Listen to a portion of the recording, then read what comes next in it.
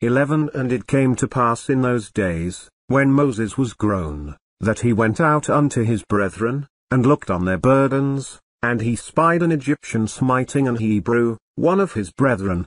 12 And he looked this way and that way, and when he saw that there was no man, he slew the Egyptian, and hid him in the sand.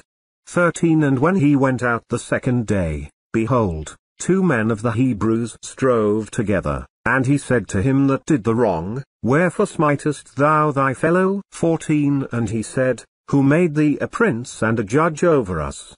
Intendest thou to kill me, as thou killedst the Egyptian? And Moses feared, and said, Surely this thing is known. 15 Now when Pharaoh heard this thing, he sought to slay Moses. But Moses fled from the face of Pharaoh, and dwelt in the land of Midian, and he sat down by a well. Moses had now passed the first 40 years of his life in the court of Pharaoh, preparing himself for business, and now it was time for him to enter upon action, and 1. He boldly owns and espouses the cause of God's people. When Moses was grown he went out unto his brethren, and looked on their burdens. Verse 11 The best exposition of these words we have from an inspired pen, Hebrews 11. 24-26, where we are told that by this he expressed, 1. His holy contempt of the honors and pleasures of the Egyptian court. He refused to be called the son of Pharaoh's daughter, for he went out. The temptation was indeed very strong. He had a fair opportunity, as we say, to make his fortune, and to have been serviceable to Israel too, with his interest at court. He was obliged, in gratitude as well as interest, to Pharaoh's daughter, and yet he obtained a glorious victory by faith over his temptation. He reckoned it much more his honor and advantage to be a son of Abraham than to be the son of Pharaoh's daughter. 2. His tender concern for his poor brethren in bondage, with whom, though he might easily have avoided it, he chose to suffer affliction. He looked on their burdens as one that not only pitied them, but was resolved to venture with them, and, if occasion were, to venture for them. 2. He gives a specimen of the great things he was afterwards to do for God and his Israel in 2 little instances, related particularly by Stephen, Acts 7.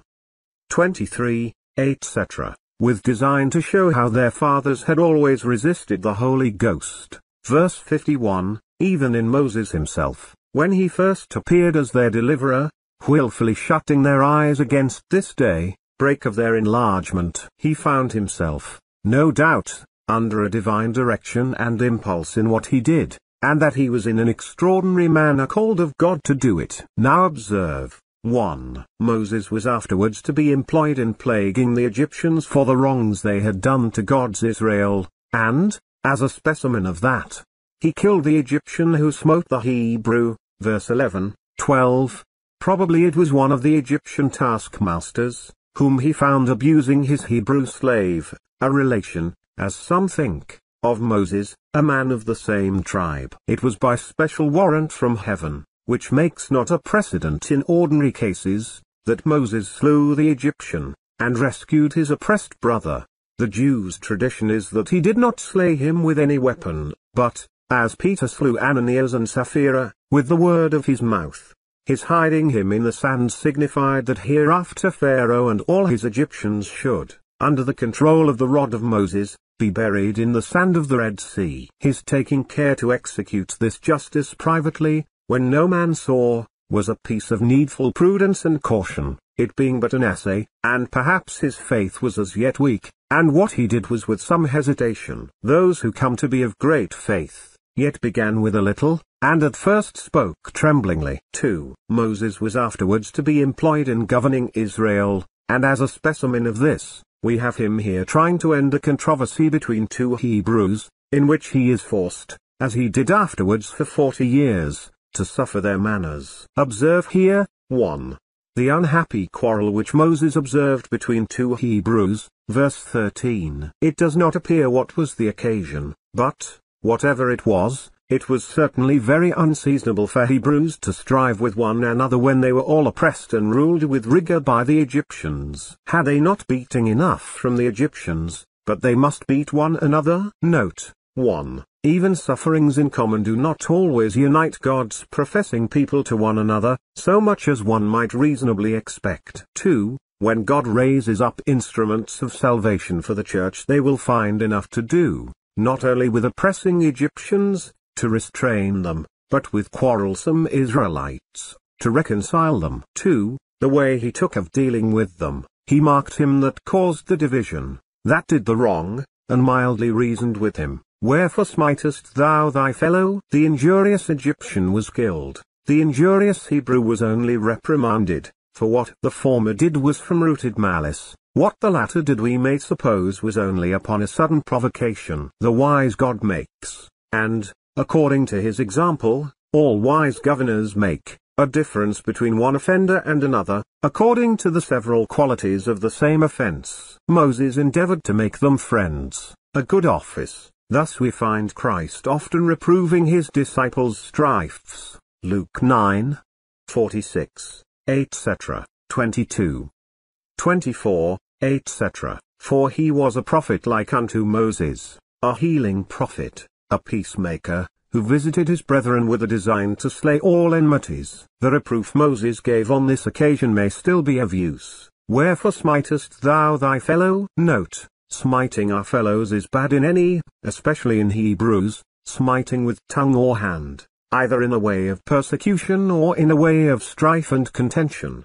Consider the person thou smitest, it is thy fellow creature, thy fellow Christian, it is thy fellow servant, thy fellow sufferer. Consider the cause, wherefore smitest. Perhaps it is for no cause at all, or no just cause, or none worth speaking of. 3. The ill success of his attempt. Verse 14, he said, Who made thee a prince? He that did the wrong thus quarrelled with Moses. The injured party, it should seem, was inclinable enough to peace, but the wrong doer was thus touchy. Note, it is a sign of guilt to be impatient of reproof, and it is often easier to persuade the injured to bear the trouble of taking wrong than the injurious to bear the conviction of having done wrong. 1 Corinthians 6, 7, 8. It was a very wise and mild reproof which Moses gave to this quarrelsome Hebrew, but he could not bear it. He kicked against the bricks, Acts 9, 5, and crossed questions with his reprover. 1. He challenges his authority. Who made thee a prince? A man needs no great authority for the giving of a friendly reproof. It is an act of kindness, yet this man needs will interpret it an act of dominion, and represents his reprover as imperious and assuming. Thus when people dislike good discourse, or a seasonable admonition, they will call it preaching, as if a man could not speak a work for God and against sin but he took too much upon him. Yet Moses was indeed a prince and a judge, and knew it, and thought the Hebrews would have understood it, and struck in with him. But they stood in their own light, and thrust him away. Acts 7, 25, 27. 2. He upbraids him with what he had done in killing the Egyptian. Intendest thou to kill me? See what base constructions malice puts upon the best words and actions. Moses, for reproving him, is immediately charged with a design to kill him. An attempt upon his sin was interpreted an attempt upon his life, and his having killed the Egyptian was thought sufficient to justify the suspicion, as if Moses made no difference between an Egyptian and a Hebrew. If Moses, to right an injured Hebrew, had put his life in his hand, and slain an Egyptian, he ought therefore to have submitted to him, not only as a friend to the Hebrews, but as a friend that had more than ordinary power and zeal. But he throws that in his teeth as a crime which was bravely done, and was intended as a specimen of the promised deliverance. If the Hebrews had taken the hint, and come into Moses as their head and captain, it is probable that they would have been delivered now. But, despising their deliverer, their deliverance was justly deferred, and their bondage prolonged 40 years, as afterwards their despising Canaan kept them out of it 40 years more. I would, and you would not. Note, men know not what they do, nor what enemies they are to their own interest, when they resist and despise faithful reproofs and reprovers. When the Hebrews strove with Moses, God sent him away into Midian, and they never heard of him for 40 years. Thus the things that belonged to their peace were hidden from their eyes, because they knew not the day of their visitation. As to Moses, we may look on it as a great dampened discouragement to him. He was now choosing to suffer affliction with the people of God, and embracing the reproach of Christ, and now, at his first setting out, to meet with this affliction and reproach from them was a very sore trial of his resolution. He might have said, "If this be the spirit of the Hebrews, I will go to court again, and be the son of Pharaoh's daughter." Note, first, we must take heed of being prejudiced against the ways and people of God by the follies and peevishness of some particular persons that profess religion. Secondly, it is no new thing for the Church's best friends to meet with a great deal of opposition and discouragement in their healing, saving attempts, even from their own mother's children. Christ himself was set at naught by the builders, and is still rejected by those he would save. 4. The flight of Moses to Midian. In consequence, the affront given him thus far proved a kindness to him. It gave him to understand that his killing the Egyptian was discovered, and so he had time to make his escape. Otherwise the wrath of Pharaoh might have surprised him and taken him off. Note, God can overrule even the strife of tongues, so as, one way or other, to bring good to his people out of it. Information was brought to Pharaoh, and it is well if it was not brought by the Hebrew himself whom Moses reproved, of his killing the Egyptian. Warrants are presently out for the apprehending of Moses, which obliged him to shift for his own safety, by flying into the land of Midian. Verse 15. 1. Moses did this out of a prudent care of his own life. If this be his forsaking of Egypt which the apostle refers to as done by faith.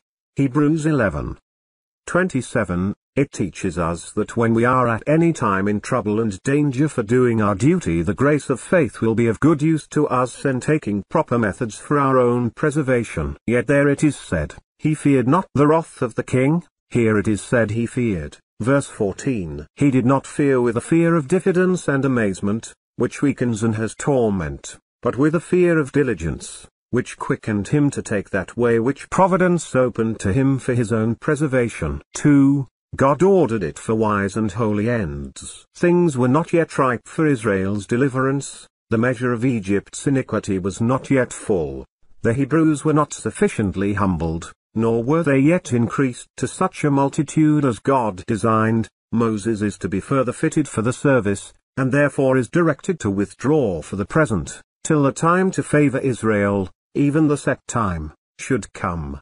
God guided Moses to Midian because the Midianites were of the seed of Abraham, and retained the worship of the true God among them, so that he might have not only a safe but a comfortable settlement among them. And through this country he was afterwards to lead Israel, with which, that he might do it the better, he now had opportunity of making himself acquainted. Hither he came, and sat down by a well, tired and thoughtful, at a loss, and waiting to see which way Providence would direct him. It was a great change with him, since he was but the other day at ease in Pharaoh's court. Thus God tried his faith, and it was found to praise and honor.